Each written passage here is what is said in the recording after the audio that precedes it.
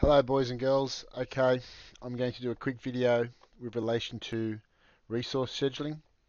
Okay, uh, for those in class, we did an activity last week. It was a simple bar chart just to understand a Gantt chart and a critical path.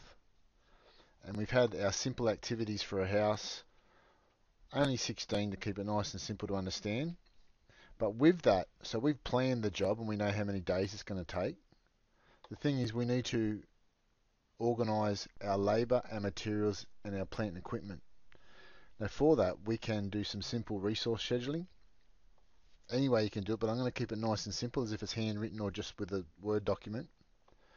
What I'm going to start with is our list needs to have our preliminary items organised.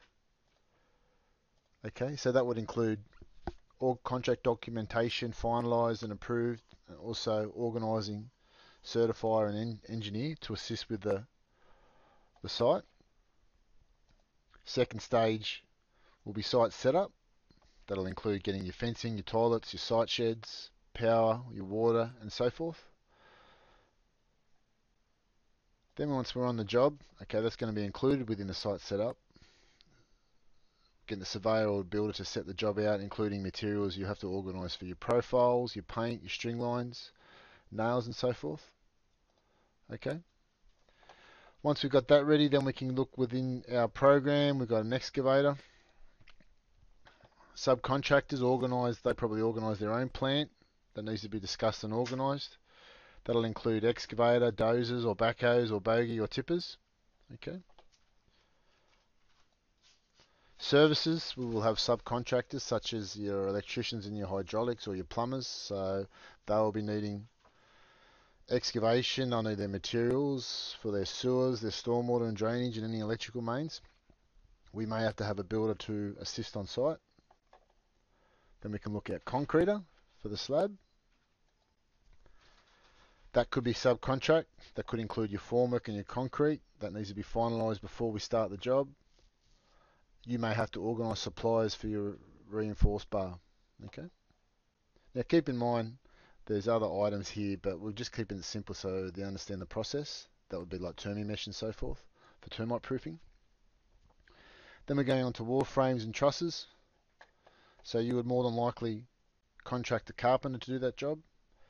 So they would supply their materials, their tools to do the job, but you would have to possibly employ a supplier to prefab the wall frames and trusses.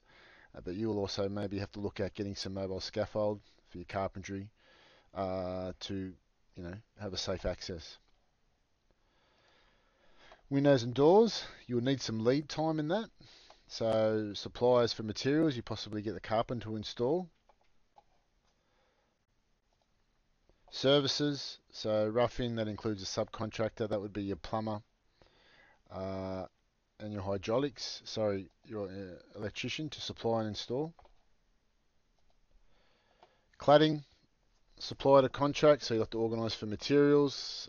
Carpentry could be included in the contract. Roof sheeting, subcontract. Garage door, subcontract to supply and install.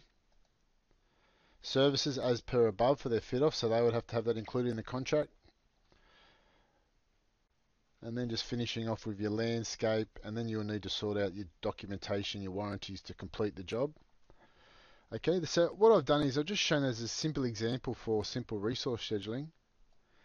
And in another note with that is not only do you have this list, it could be a Word document, it could be part of some software package that's quite advanced, but with that then you need to allocate times of when it needs to be organised. For example, your windows and doors, windows may have 6 weeks lead time, so you can say on the 13th day is when they're to be fit, but you may have to order those well in advance before the job starts. As soon as the contract's signed, you would have to order them. Alright, I hope that helps. Thanks everyone.